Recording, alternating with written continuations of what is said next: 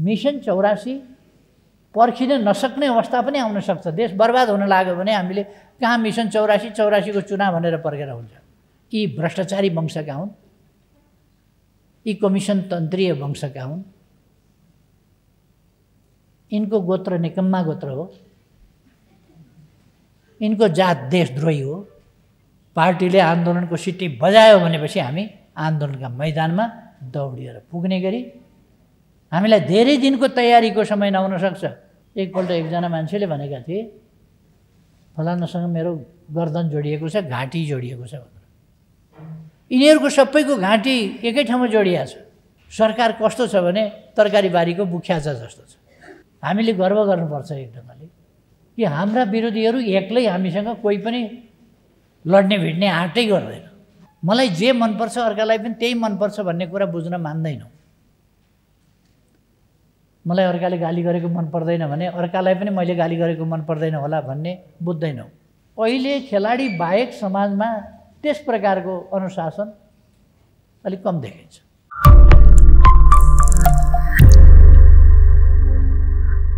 अहिले नेपाली समाजको एउटा गम्भीर समस्या भनेको अनुशासनको समस्या हो। मान्छेहरू अनुशासित हुन मन नपराउने, मनलाग्दी गर्न मन पराउने। मनलाग्दी भनेको स्वेच्छाचारी भनेको मनलाग्दीको अर्को, मनपरी अर्को। अथवा मान्छे अहिले कस्तो भने हामी एउटा उन्नत विकसित समाजमा छौँ। विकसित समाज भनेको आत्मसंयमित, आत्मनियन्त्रित र सामाजिक मूल्य मान्यताहरूका बन्धनले बाँधिएको समाज उन्नत हुन्छ। पैसाले मात्रै समाज उन्नत हुने होइन। पैसा निकै धेरै पैसा जुवा घरमा हुन्छ, क्यासिनोमा निकै धेरै पैसा हुन्छ, तर क्यासिनोलाई समाजको उन्नत सभ्य गतिलो भाग पक्ष भनेर भन्न सकिँदैन। कतिवटा नराम्रा काम गर्ने ठाउँहरूमा नराम्रा कारोबारीहरूसँग पैसा हुन्छ। पैसाले समाजको स्तर, चेतनाको स्तर, सामाजिक मूल्यहरूको स्तर निर्धारण गर्दैन। तिनीहरूको स्तर निर्धारण गर्ने कति मानिसहरू सचेत छन् भनेको कति आत्मसंयमित छन्, कति आफूलाई नियन्त्रणमा राख्न सकेका छन् उनीहरूले, आत्मनियन्त्रणको अभ्यास उनीहरूसँग कति छ, आफैले आफ्ना निम्तिका रुलहरू कसैले लगाइदिन नपरोस्, आफै पालना गरोस्। सेल्फ अबाइडिङ, त्यो चाहिँ सामाजिक सभ्यता हो, त्यो चाहिँ उन्नत स्तर हो। अहिले आजको समयमा भौतिक विकासका हिसाबले उहिलेभन्दा बढ्ता हामीले बाटाका विकास गरेका छौँ। 3 घण्टा खानेपानी लिन जानु पर्थ्यो भने अहिले घर घरमा धारा पुर्याउने स्थिति बनाएका छौँ हाम्रोमा, धेरै ठुलो मात्रा। दाउरा बाल्नु, टुकी बाल्नु, के गर्नु पर्थ्यो, बेलुका उज्यालो बनाउनु पर्यो भने त्यस ठाउँमा विद्युतीकरण भएको छ। ढिकी राखेर ढिकीको पुछारमा थिचेर घन्च्याङ घन्च्याङ ढिकी कुट्नु पर्थ्यो, अहिले ढिकी कुट्नु पर्दैन। आम रूपमा हिजो जाँतो घुमाउनु पर्थ्यो, आज धेरै जाँतो घुमाउनु पर्दैन। हिजो धेरै ठुलो कुरो होइन, हरेक घरले आगो जोगाएर राख्नु पर्थ्यो, खरानीको भुङ्ग्रोमा उल्टो गाडेर आगो जोगाएर राख्नु पर्थ्यो। निभ्यो भने आगो लिन गाउँमा जानु पर्थ्यो। आगो बिना त केही पनि पाक्दैन, तर आगो बचाउन गाह्रो हुन्थ्यो। अब अहिले आगोको समस्या भनेको केही पनि समस्या भएन नि। अहिले त यतै आगो उतै आगो हुन्छ। आगो बरु कसरी आगोबाट जोगाउने भन्ने चाहिँ समस्या हुन्छ, आगो प्राप्तिको समस्या हुँदैन। त्यसबेला आगो निकाल्न सकिँदैन थियो, काठ घोटेर आगो निकाल्नु पर्थ्यो। त्यसबाट झुलो चकमकको विकास गरेर झुलो चकमकको जमानामा आयो आगो विकास, आगो उत्पत्ति गर्नु। त्यसपछि हाम्रै नेपालमा पनि जुद्ध मैच फ्याक्ट्री पहिलो उद्योग हो नेपालको, म्याच फ्याक्ट्री खुलेको थियो, त्यो पनि आगो निकाल्ने हो। कति महत्त्वपूर्ण थियो त्यस बेला भन्दा पहिलो उद्योग सायद म्याच फ्याक्ट्री भन्यो सम्भवतः। यो विराटनगरमा स्थापना भयो र आज त्योभन्दा धेरै माथि पुग्यौँ हामी। भौतिक विकासका दृष्टिले, सुविधा प्राप्तिको दिशाले, त्यस हिसाबले धेरै माथि पुग्यौँ। तर मलाई जे मनपर्छ अर्कालाई पनि त्यही मनपर्छ भन्ने कुरा बुझ्न मान्दैनौँ। मलाई अर्काले गाली गरेको मन पर्दैन भने अर्कालाई पनि मैले गाली गरेको मन पर्दैन होला भन्ने बुझ्दैनौँ। आफूले गाली गर्ने हक ठान्छौँ। गाली गरेन भने बोल्दा धित नमर्ने जस्तो लाग्ने। अनुशासनमा बस्नु पर्यो, कानुन मान्नु पर्यो, सामाजिक मूल्य मान्यता मर्यादामा बस्नु पर्यो भने हामीलाई कष्ट हुन्छ। अर्थात् अनुशासन, आत्मानुशासन, आफैले अनुशासनमा राख्ने कुरामा गम्भीर न्यूनता आएको छ र राज्यले, यदि समाज शिक्षाले, आफ्नै प्रतिबद्धताले व्यक्ति नियन्त्रित हुँदैन र सबै अराजक भयो भने राज्य त त्यसको एउटा सानो अंश मात्रै हो। त्यसले नियन्त्रण गर्न र त्यसलाई व्यवस्थित गरेर अनुशासनमा राख्न सक्दैन। आज समाजको एउटा गम्भीर समस्या अनुशासनमा न्यूनता, अनुशासनको कमी भइरहेको छ र खेलाडीहरू सबभन्दा अनुशासनमा बस्ने,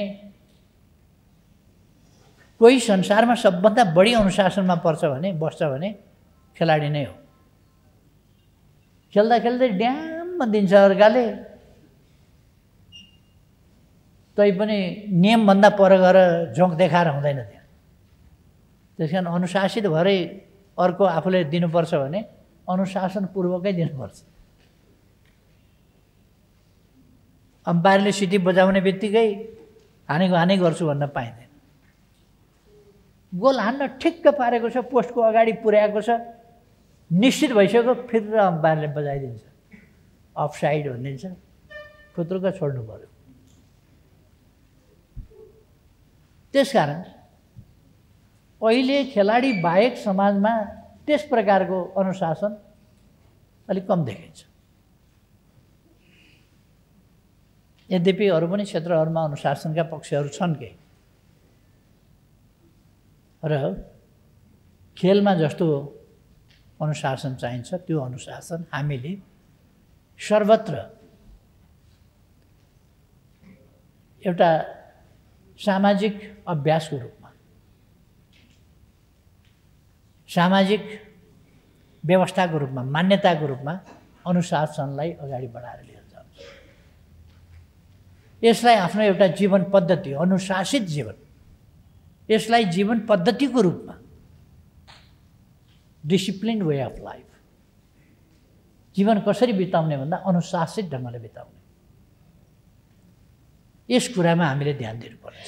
अनुशासित ढङ्गले अनुशासन जीवहरूलाई अरूले बाध्य पार्नुपर्छ। अनुशासनका लागि अरू जीवजन्तुलाई, मान्छेलाई अरूले बाध्य पार्ने होइन, आफै अनुशासनको पालना गर्ने हो। किनभने मान्छे सचेत छ, मान्छे सचेत छ, त्यसकारण अरू जीवजन्तुले भन्दा बढी अनुशासनको उल्लङ्घन गर्छ अनेक ठाउँमा। किनभने अरू जीवजन्तुको समाज हुँदैन, झुन्ड हुनसक्छ, समाज हुँदैन। मानव समाज हुन्छ। समाज भनेको विभिन्न प्रबन्धहरूले, अदृश्य प्रबन्धहरूले बाँधिएको हुन्छ, त्यसकारण त्यो समाज हुन्छ। हामी त्यही मानव समाजमा छौँ र हामी मानव समाजका उन्नत चेत भएका उन्नत प्राणीहरू हुनुपर्दछ। त्यस कारण म साथीहरूलाई भन्न चाहन्छु, तपाईँहरू त्यो अनुशासन कायम राख्नुहोस्। बालबालिकालाई हुर्किन, बढ्न, अनुशासित हुन, अनुशासन सिक्न अलिकति घच्चा पच्चा दुःख कष्ट आइपरेको पनि सहने टोलरेन्स सिकाउनका लागि पनि खेलकुद जरुरी छ। दौड्दा थकाइ लाग्छ, पसिना आउँछ, हैरान भइन्छ, तर पनि दौडिराखेको हुन्छ नि मान्छे। कसैले कोर्रा हानेर दौडाइराखेको हुँदैन, त्यहाँ आफै दौडिराखेको हुन्छ, थाक्या हुन्छ, सुवा सुवा फ्याँ फ्याँ भइराखेको हुन्छ, थकाइ लागेको हुन्छ, पसिना बगिराखेको हुन्छ, तर पनि दौडिराखेको हुन्छ, खेलिराखेको हुन्छ, थाकिसकेको हुन्छ, खेलिराखेको हुन्छ। र यति म खेल्न सक्छु र यो मेरो लिमिट भनेर उसले सीमा तोकेको हुन्छ, त्यो सीमासम्म पुग्छ। थाकेपछि पनि खेलेको खेलै गर्ने होइन, फेरि त्यो प्रत्युत्पादक हुन्छ। अति सर्वत्र गरिहितम भन्छ, अति कहीँ पनि गर्नु हुँदैन। अति गर्यो भने त्यसले नोक्सान पुर्याउँछ। व्यायाम होस् कि खेल होस् कि जेसुकै होस्, अति गर्यो भने नोक्सान हुन्छ। त्यसकारण कुनै पनि कुरालाई अतिमा लाने होइन, तर एउटा गन्तव्य निर्धारण गरेर त्यससम्म जानुपर्छ। समाजलाई स्वस्थ राख्नका लागि मानिस कसरी उसको रक्त सञ्चार कसरी ठिक गर्ने, उसका सोच्ने तरिकाहरूलाई कसरी ठिक गर्ने, उसमा सहनशीलता, धैर्यता, संयम र आफैलाई अघि हान्दै थियो, अघि मिलेर आउने, अनि फेरि रिङमा पसेपछि हानाहान एकछिनसम्म गर्ने, अनि फेरि रिङबाट निस्किएपछि हात मिलाएर त्यहाँबाट छुट्टिने र मित्रतापूर्ण जाने, यो चिज खेलकुदले नै सिकाउँछ। अन्यत्र त्यस्तो प्रहार गराएपछि फेरि हात मिलाएर कसैले हात मिलाइदिया हुँदैन, त्यहाँ यसो हात प्याट्ट पारेर हिँड्ने, त्यो अरूले भनेको हुँदैन, आफैले गर्छ। यो रिङभित्र जो जसबाट जे जसरी लागेको भए पनि त्यसलाई बिर्स्यौँ है अब भनेर हात यसो मिलाइराखेर, त्यो टोलरेन्स, त्यो मिलनसारिता, त्यो चिज सिकाउँछ। उमेरअनुसारका गेम्स, उमेर अनुसारका अभ्यास, खेलकुदभन्दा प्रतिस्पर्धाको मात्रै कुरा हुँदैन। प्रतिस्पर्धा भनेको अन्तर्राष्ट्रिय वा राष्ट्रिय वा प्रादेशिक वा जिल्ला स्तरीय वा पालिका स्तरीय वा क्लबका बिचका मात्रै कुरा हुँदैन, व्यक्ति व्यक्तिका पनि हुनसक्छ। त्यसलाई प्रतिस्पर्धा किन राखिन्छ भने स्किल डेभलपका लागि प्रेरित गरोस् भनेर। कसले कति डेभलप गर्न सक्यो आफूलाई, यसमा विधा चिन्ने कुरा। हामीले बालबालिकाहरूलाई, नयाँ पिँढीलाई खेलकुदमा ल्याउँदा विधा चिनेर कुनमा ऊ प्रतिभाशाली छ, के चाहिँ हुनसक्छ, उसले केमा विकास गर्न सक्छ, ती कुराहरूलाई हेरेर उसले प्राप्त गरेका अवसरहरूमध्ये कुनमा उसले रुचि देखायो, कुनमा रुचि देखाएन। यो खालका प्राप्त अवसरहरूमा सबैमा रुचि देखाउँछ सुरुमा, र त्यो सबैमा देखाएको रुचिमध्ये कुन चाहिँ, त्यसो भएर यो ट्यालेन्ट हन्ट भन्छ नि, ट्यालेन्ट आइडेन्टिफाई गर्ने, केमा ट्यालेन्ट छ, ट्यालेन्ट आइडेन्टिफाई गर्ने र त्यसमा अनि नयाँ खेलाडीहरू सामेल गर्ने। कसैको हाइट हुन्छ तर उसले बास्केटबल र भलिबल चाहिँ खेल्न सक्दैन, अर्कै खेल चाहिँ खेल्छ, उसको त्यसमा रुचि भएको हुँदैन। कसैको हाइट हुँदैन, भलिबल खेल्न खोज्छ, उसको हाइटले पुग्दैन, त्यस कारण ऊ त्यहाँ सफल हुन सक्दैन, बास्केटबलमा सफल हुन सक्दैन। रग्बीमा खेल्न पातलो मान्छे रग्बी खेल्न गयो भने गाह्रो हुन्छ, यहाँ त्यहाँ मोटाले पेल्दिहाल्छ। त्यसकारण कुन खेलमा उसको विधा हो, यी सबै तपाईँहरूले जान्नै भएको छ। मैले खालि तपाईँहरूलाई स्मरण गराइदिएको कि अझ तपाईँहरू यसमा बढी व्यवस्थित ढङ्गले जान सक्नुहोस् भनेर। हाम्रो देश अहिले अलिक अप्ठ्यारो स्थितिमा छ। सबै क्षेत्रबाट हामीले देशलाई यस अप्ठ्यारो स्थितिबाट जोगाउनु पर्नेछ। हामी मिसन 84 मा छौँ। मिसन 84 मा हामीले हरेक ठाउँमा 51% भन्दा बढी आफ्नो शक्ति बनाउने भनेका छौँ। हरेक ठाउँमा खेलकुद क्षेत्रमा पनि हामीले 51% भन्दा बढी खेलाडी हाम्रो पक्षमै पारेको हुनुपर्छ, हाम्रो पक्षमा उत्पादन गरेको हुनुपर्छ, हाम्रो पक्षमा बढाएको हुनुपर्छ। र अरू पोलिटिकल काम हामी खेल मात्रै खेल्दैनौँ, अरू सङ्गठनमा पनि हामी आबद्ध छौँ। प्रदेशमा प्रदेश पार्टीको प्रदेश कमिटीमा निर्वाचित हुनुभएका साथीहरूलाई हामीले यहाँ खेलकुद महासङ्घबाट जो प्रदेश कमिटीमा निर्वाचित हुनुभयो उहाँहरूलाई अघि सम्मान गऱ्यौँ, बधाई दियौँ, उहाँहरूको सफलताका निम्ति कामना गऱ्यौँ। अर्थात् हाम्रो काम खेलाडी मात्रै होइन, प्रदेश कमिटीमा पनि रहेछौँ हामी। तल साथीहरू जिल्लामा थुप्रै हुनुहुन्छ, अरू जनवर्गीय सङ्गठनमा पनि कोही कोही हुनुहोला, सायद पार्टीका विभिन्न कमिटीमा हुनुहोला, कोही सम्पर्क मञ्चमा हुनुहोला, कोही कतै हुनुहोला।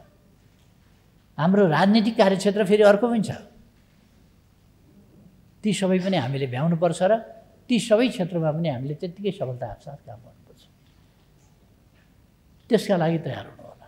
अर्को कुरा, हामी वर्ग सङ्घर्षमा छौँ। हाम्रा विरोधीहरू, हामीले गर्व गर्नुपर्छ एक ढङ्गले कि हाम्रा विरोधीहरू एक्लै हामीसँग कोही पनि लड्ने भिड्ने आँटै गर्दैन।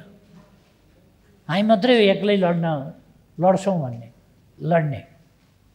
हामी लड्यौँ, तर सबै भएर ससाना ससाना अङ्कहरू जोडेर उनीहरूले सरकार बनाएका छन्। सरकार कस्तो छ भने तरकारी बारीको बुख्याचा जस्तो छ, केही गर्ने होइन त्यसले। अहिले त त्यसका टाउकामा सुगा पनि बस्छ, त्यसका टाउकामा काग पनि बस्छ, सबै बस्छ, किनभने चिनिसके यो बुख्याचा हो, यो खासै केही होइन, यसले केही गर्न सक्दैन भन्ने चिनिसके त्यसको टाउकामा बस्छ। त्यस्तो बुख्याचा निकममा सरकार छ। निकममा मात्रै भइदिएको भए हुन्थ्यो। भ्रष्टाचार र भ्रष्टाचारको संरक्षण, तस्करी त्यसको संरक्षण, कमिसनखोरी त्यसको संरक्षण, आयोजक र संरक्षक। यस स्थितिमा हामीले मिसन 84 पर्खिन नसक्ने अवस्था पनि आउन सक्छ। देश बर्बाद हुन लाग्यो भने हामीले कहाँ मिसन 84 को चुनाव भनेर पर्खेर हुन्छ। उस्तै पर्यो भने हामीले यो गठबन्धन भत्काएर यतापट्टि यो लोभी पापीहरू नभत्किन सक्छ। एकपल्ट एकजना मान्छेले भनेका थिए, फलानासँग मेरो गर्दन जोडिएको छ, घाँटी जोडिएको छ भनेर। यिनीहरूको सबैको घाँटी एकै ठाउँमा जोडिएको छ।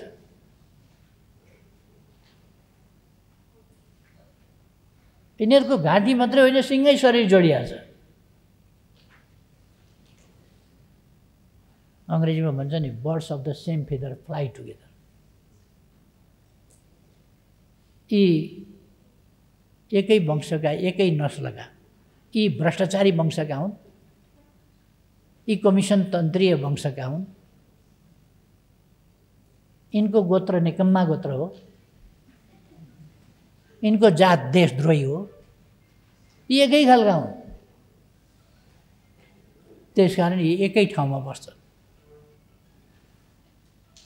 हामीले जनताको बलमा आन्दोलनमा उत्रिनु पर्ने र देश बर्बाद हुनबाट जोगाउनु पर्ने आवश्यकता छ। त्यसका निम्ति हामीले त्योभन्दा अगाडि आफूलाई अत्यन्त सशक्त रूपमा सुसङ्गठित गर्नुपर्छ। सुसङ्गठित गर्नुपर्दछ हामीले आफूलाई। त्यसकारण साथीहरूले एउटा के मनमा राख्नुहोस् भने, कि तिमी छौ र पो म बाँचेको छु कि के भन्ने एउटा गीत छ नि। देश छ र पो हामी छौँ त, नेपाल छ र पो हामी छौँ त। अनि नेपाल जोगाउन हामी परि आउँदाखेरि हरेक मूल्यमा हामी अगाडि बढ्दैनौँ र त्यसर्थ हामीले आफूलाई आन्दोलनका निम्ति पार्टीले जति बेला सिटी बजाउँछ खेलाडीहरू छरिएको हुनसक्छ फेरि सिटी बजाएपछि सट्ट आएर चाहिँ लाइनमा बस्छ हामी त्यस्तै हो पार्टीले आन्दोलनको सिटी बजायो भनेपछि हामी आन्दोलनका मैदानमा दौडिएर पुग्ने गरी हामीलाई धेरै दिनको तयारीको समय नहुन सक्छ छोटो 3 दिनको तयारीमा हामी राष्ट्रिय आन्दोलनमा उत्रिनुपर्ने हुनसक्छ यो मानसिकताका साथ हामी जान जरुरी छ उनीहरूले हामी माथि जस्तोसुकै हमला जस्तोसुकै प्रहार गर्न सक्ने अवस्था छ अहिले एउटा निर्णायक लडाईँ हामी लडिराखेका छौँ उनीहरू आतंकित किन छन् भने एक्लै त कोही लड्न सक्दैन हामीसँग हामी त एक्लै 80 सिट ल्याउँछौँ उनीहरू एक्लै भयो भने कति सिट ल्याउँछन् भन्दा 20-30 सिट पुर्याउने 40 सिट पुर्याउने कोही हो समानुपातिकको भोट नहुने हो भने यिनको ब्याल हुन्छ हामीसँग एक्लै लड्ने हो त्यसो भएर म साथीहरूलाई त्यसै अनुसारको मानसिक तयारीमा रहेर आग्रह गर्न चाहन्छु यो गठबन्धन देशका लागि अत्यन्तै हानिकारक छ यसले देशलाई बर्बाद पारिसक्यो राष्ट्रियतालाई कमजोर बनाइसक्यो देशका स्रोतहरू बेचिसक्यो हाम्रो स्वाधीनता हाम्रो स्वाभिमान त्यसलाई दुजा बनाइराखेको छ त्यसकारण समय घर्किन भन्दा अगाडि हामीले निर्णायक कदम चाल्नुपर्ने हुन सक्दछ र यस कुराका लागि हामी तयार रहन पर्ने आवश्यकता मैले साथीहरूलाई आग्रह गरेँ महासचिव शङ्कर पोखरेल प्रशिक्षणकै लागि विषयगत रूपमा नै प्रशिक्षण गर्न अहिले केही समयपछि आउँदै हुनुहुन्छ त्यसो भएर मैले प्रशिक्षण जन्य कुराहरू केही गरिरहनु छैन अहिले म त यहाँ तपाईहरुलाई शुभ रहोस् मङ्गल रहोस् सफल रहोस् राम्रा कामका लागि बधाई छ कमी कमजोरी हटाउनुहोस् अझ सफल बन्नुहोस् अझ सक्षम बन्नुहोस् अझ ठुल्ठुला सफलता मिलोस् भन्ने शुभकामनाका लागि आयो अब शुभकामना छ है भनेर मात्रै हिँड्दाखेरि साह्रै छोटो जस्तो सुनिने त्यसो भएर शुभकामना छ है बधाई छ है मात्रै भनेर हिँड्दा छोटो सुनिने भएको हुनाले 2-4 वटा कुरा मिसाएर भनिदिएको मात्रै अब यहाँहरूलाई फेरि पनि निष्कर्षमा सबैलाई बधाई सबैलाई शुभकामना धन्यवाद।